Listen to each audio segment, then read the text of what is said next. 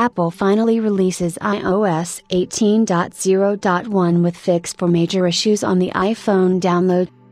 Apple has finally released its first subsequent update after the arrival of iOS 18 to fix some of the underlying issues in the platform. If you have installed iOS 18 soon after it was made available, you might have noticed that the update is causing some issues. The company has now released iOS 18.0.1, which will fix some of the issues that the iPhone has received since the initial update. Apple releases iOS 18.0.1 for all compatible iPhone models with various fixes. If you have a compatible iPhone, you can install the latest build on your iPhone right now through the Settings app. All you have to do is head over to General and GT, Software Update and GT, and install the latest build available for the general public. iOS 18.0.1 release fixes issues that have been prevailing on some devices, including the touch screen issue, bugs in the Messages app, and the camera as well.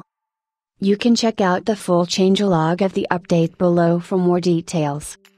This update provides important bug fixes and security updates for your iPhone, including touchscreen may be temporarily unresponsive in certain circumstances on iPhone 16 and iPhone 16 Pro models. Camera may freeze when recording macro mode video on the ultra-wide camera in 4K with HDR turned off on iPhone 16 Pro models. Messages may unexpectedly quit when replying to a message with a shared Apple Watch face. Performance may be impacted due to an issue with memory allocation on some iPhone models.